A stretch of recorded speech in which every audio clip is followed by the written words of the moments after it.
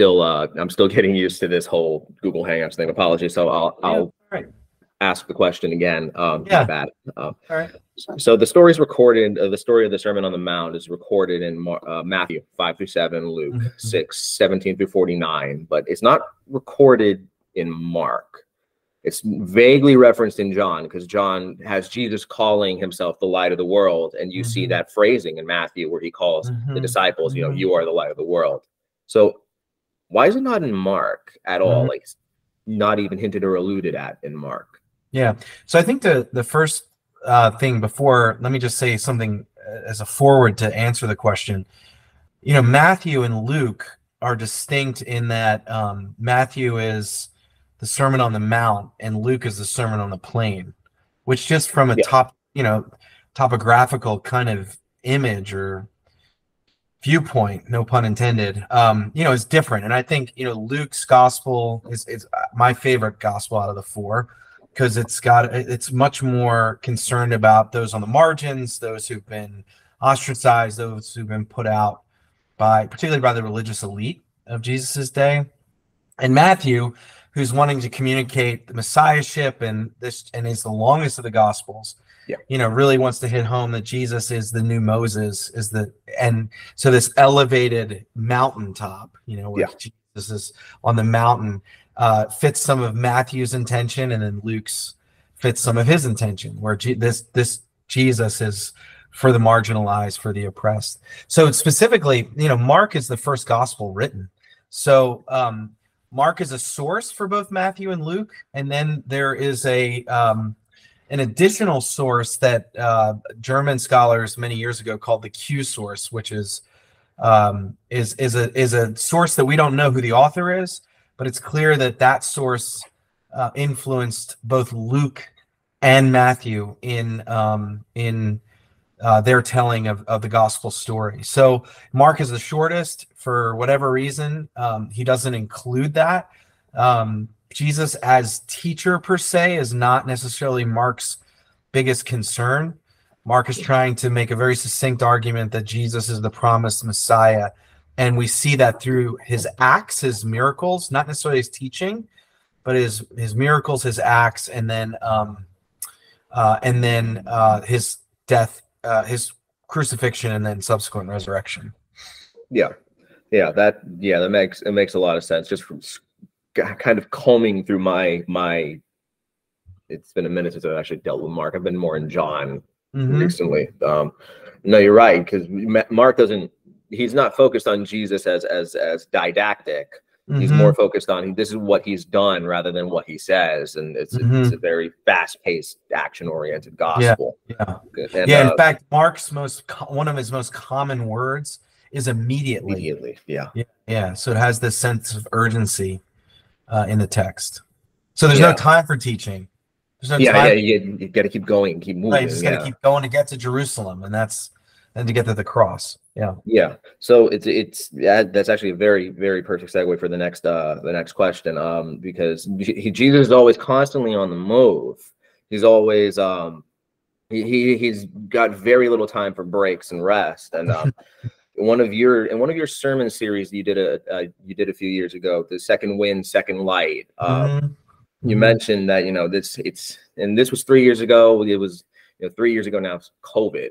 Right, which was a larger presence now than, comparatively speaking, it is today. And so it was this moment that you put in your sermons of, look, I get it, we're tired, but Jesus is still, we still need to catch our breath. We can't stop, maybe slow down a little bit, but Jesus moved forward for us. And he said, and you mentioned in your sermon, Mark 16, go out to Galilee, like I told you I would be here. Right. So in that sermon, you mentioned, Jesus, I guess, as restorer or as the pace setter. And in your other sermon, Salt, Light, and Righteousness, you mentioned Jesus as a coach, where you gave the story of you coaching your I think your child's basketball team. So you have Jesus as the pace setter is the way that. And Jesus as coach. So if you were to give those same two sermons today, in today's, I guess, March 29th, 2023 context, would you still stand by, Jesus is still the coach, Jesus is still the pace setter, or has Jesus, I guess, taken on a new role to fit a new moment's needs, or something else entirely? Yeah, it's a good question. I mean, specifically about the Sermon on the Mount, right? I mean, if we just frame it as Jesus's ethical masterpiece, right? Like it is, I mean, it's his magnum opus, right? It's the preeminent. I mean, it's the eminent sermon, right? Like it's the greatest thing he's ever said. And whether it's in Matthew or Luke, the message is the same. And I would say that he is always the pace setter when it comes to the godly life. Like, and I would say that, there's time to rest and there is time to catch our breath. Jesus did that. He went to the wilderness to pray and to take Sabbath and to rest and rejuvenate. But in terms of our ethical life as Christians, I'm speaking specifically about the Christian community and the individual Christian, he sets the pace, and his encouragement, to use the more modern language of coach, I think that remains. I think that's a consistent theme. That doesn't mean that there's not times for pause or for rejuvenation, for rest, but certainly, today we need to recover some of that pace, I think. And I know it's trite, the old "what would Jesus do" kind of thing. Well, we know what he would do, right? We read about it and we see it in his own life. So I still, those images resonate with me, especially when we're thinking about the Sermon on the Mount. Yeah, and with that sermon, and I guess that pace is directed towards that specific goal, I guess, of getting the message out there, but also who's the message supposed to go to? Because this is Jesus saying, all right, this is my mission, this is what I want you to do, this is the calling. And the Sermon on the Mount is where he disseminates his law in the same way that Moses was given, because Matthew fits that Exodus allusion. So his message there, and it's resonated thousands of years. I mean, we're still talking about it now. that it's made a massive impact is putting it very mildly. So I will ask, why Jesus necessarily, why his focus is on the poor? Because in Matthew 2:11, he's given gold by the Magi. That's one of the gifts that the wise men give and all that. So what I want to know is, if you're given gold, you're probably not that poor. So I could be very wrong. I could be very wrong on that. So why would Jesus take his Sermon on the Mount and say, no, blessed are the poor, the meek, the downtrodden, the lowly, when maybe, he may not have been one of them entirely in the first place. Now, I'm not saying that as a bad thing. I am saying that as, no, he was given gold in this same book, and then he goes, no, it's not the rich who are going to get anything. No, it's the exact opposite. Why would Jesus have his entire magnum opus focus on a group of people that maybe he wasn't really focus on a group of people that he wasn't a member of his entire life? Well, it's interesting, too, to go back to the nuance between Matthew and Luke, and it's a great question. And actually, candidly, I never thought about I mean, we, of course, every Christmas talk about the Magi and the gifts. And those had a great value. I never asked the question, well, what did Mary and Joseph do with that? Maybe maybe it financed their trip to Egypt when they heard about the babies being killed, and but that's a great. You've prompted that, David, in me. I'm going to research on that. But Matthew says, "Blessed are the poor in spirit," and Luke says, "Blessed are the poor." Again, this juxtaposition where Luke is very much focused on the marginal, the poor, literal poor, where Matthew says poor in spirit, which has this sense of humility and dependence upon God, which is again a differentiation. And and they both tell the story for different reasons, right? So now I would say that Jesus, I have friends that they're prone to say that Jesus was homeless. He said, foxes have holes, birds have nests, but the Son of Man has no place to lay his head. And he definitely lived nomadically, at least in his ministerial days, right?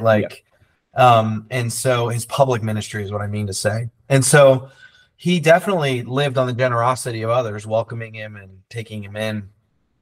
So he wasn't without want. I mean, he had everything he needed, is what I'm trying to say. Yeah. But yeah, I mean, his focus on the poor is a really challenging part of the Gospels. And I think it has a lot to do with who was marginal at that time and who was included in God's family and who wasn't included in God's family. And, he fulfills Isaiah's prophecy that I'm going to build a house of prayer for all nations and all peoples.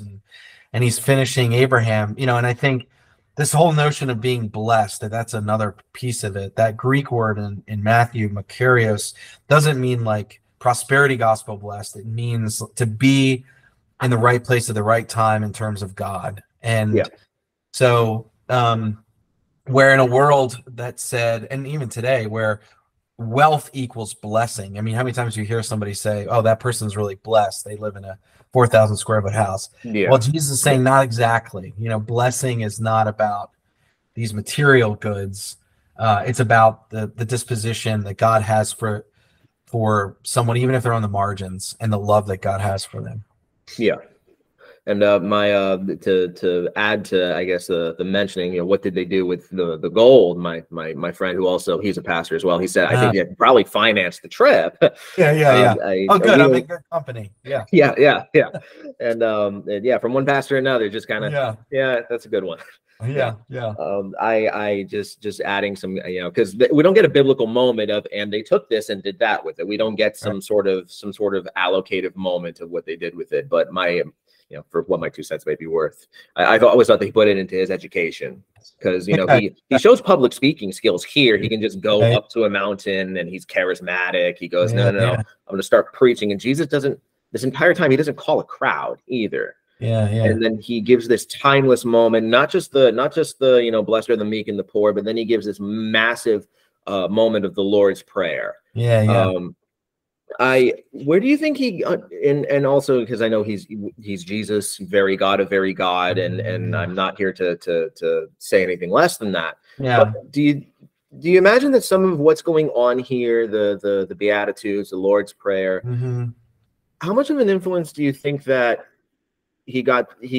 how much do you think of that is just from his own reading, his own revelatory moment, and how much of that do you think he got from John the Baptist? Because they're first cousins, so I imagine there's a little bit of a ministerial kind of rubbing off on Jesus. I've not really ever considered the John the Baptist influence as much as I think of it's just sort of the what I would call the Jewish religious imagination that Jesus is reared in. I mean, the Sermon on the Mount is a very Jewish sort of piece in that, like, it lays out what's acceptable to God, right? And the sort of piety that's acceptable. But the difference between what Jesus does in the Sermon on the Mount is that he takes some sort of status quo understandings of who God is, who the people are, and flips them upside down and on, especially in the 6 antithesis toward the end of where he's talking about, you've heard it was said XYZ, but I tell you, right? So you've heard it was said, do not commit adultery, but I tell you, anyone that looks at another woman, in this case, with lust, has committed adultery in their hearts, right? So he's doing this dialectical kind of presentation in terms of its sort of Jewishness, but he is taking the law of Moses, or at least the way people understood it, and turning it upside down and inside out. And so Matthew, like I said earlier, and you referenced as well, he is the great lawgiver, right? And that is in the line of Moses and the prophets. So I would say that if John the Baptist did, and we don't have a record of it, but if John the Baptist influenced Jesus in any way, it would have continuity with that Jewish religious imagination. So to wrap this up, I guess, to the last question. So why do you think this is timeless as it is? So I mean, we're biased, we're Christians, this is our this is the big moment. So if if we remove that, we still have this massive secular effect, because even people that aren't committed to the religious endeavor, they still say, well, Jesus still said this, blessed are the poor, and you know, people outside the church still know about this big moment. So it's clearly hit some sort of dynamic resonance with the human condition, with human nature. Why do you think it's placed itself so well? Yeah, that's interesting. I think because it's so counter to sort of the natural human instinct and also society. I mean, look, people may admire it, but whether they embody it or not is a whole nother thing. I mean, we're Christians and we admire it and we don't always live it, right? We don't always live into it. So you know, I think about like going the second mile kind of imagery, right? Like that's not intuitive to us, like in terms of our natural, you know, and I'm very Augustinian here, like in terms of our natural sort of disposition of the heart. And so Jesus is calling us to a new way of being human, right? So it's aspirational, but it's also going to be realized. I think that's one of the big debates with Sermon on the Mount that I know you're aware of is this something that's temporal, or is this something that is going to be in the age to come, right? So some people want to separate and say, well, that's just for heaven, you know, like right now it's dog eat dog and you got to do what you got to do. I don't read it that way. I read it as something that can be realized on earth as it is in heaven. So I think it gives this aspirational sort of moral and ethic that you know is counter to the world, and we see when people live in that way, and the obvious examples are like Mother Teresa, right? We're like, hey, she's not a bad person to be like, right? Like, and I think I'm using that anecdotally, of course, but I think there is this aspiration, and I would say again, Augustinian from an Augustinian perspective, rather, is this like yearning to be that fully human, you know? And I think that's what captures the imagination, whether we're religious or not. Okay. So I think that's every single question I've had. Great. I will mention I actually walked away completely remembering that one of the questions I sent you was you know, how has, I guess, PCUSA, because I didn't grow up Presbyterian, so this is new terrain to me.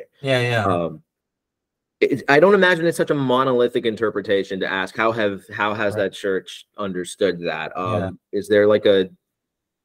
Is there a sort of general way that it's been interpreted that way, or is that just kind of not the best question to ask? It's a little too vague to it. No. It's a good question, but I would reframe it and say, because the PCUSA is part of the Reformed tradition, and the Reformed tradition has certain ways of reading Scripture. Reformed tradition comes out of Calvin, right, and then eventually, and there's different variations of this. It goes to Scotland, it comes to the United States, and that's how, you know, that's our theological sort of lineage. And Reformed people tend to, and whether we end up in the same place or not, read Scripture not just as something that will happen in the sweet by and by, like the ethical life of Jesus, but something that happens and can transform the world today. So we believe God is still active in the world, God is still moving in the world, God is still creating, you know, doing miracles in the world. And we're called to be a part of that. And so to read the Sermon on the Mount, I think from a Reformed perspective, is to say that this can be actualized by God's grace, not by our own will, Calvin, but by God's grace working in and through us. And so the Sermon on the Mount becomes a possibility. It's not just some ideal. It's actually a real possibility for the world and for our lives. Okay. So I figured I sent that question and realized that's way too, you know, you could form some massive tome series around that. You could, but I think thematically what I just offered, you know, scratches the itch that you're getting at is how does someone in these kinds of communities read not just the Sermon on the Mount, but Scripture in general. Okay. So that's going to be more for me to dig into. But, so that wraps up what I wanted to talk about. Thank you, Doctor, for your time. And hopefully in the future we'll talk soon. Well, I want to buy the puzzle, so I'm going to go online. I love it. All right. Now, to be clear, that was not the goal. This was no. I know it's not, but I think it's great. I think it's really great, actually. I hope you keep it. I hope you keep it going.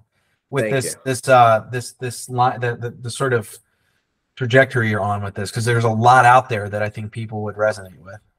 That's the goal of some of these discussions, you know, because I know this kind of story can be, it has been interpreted thousands and thousands of ways, and sometimes it's that creates its own anonymity. You know, some people may not know how to dig into it, or they may not know how to want to dig into it properly. So interviews like these, videos like these can say, all right, no, we have some ways to digest these various ways of interpreting the Sermon on the Mount. And here's the shapes, the various, you know, flavors and fragrances of shaping the Sermon on the Mount. So I'm going to keep on with this.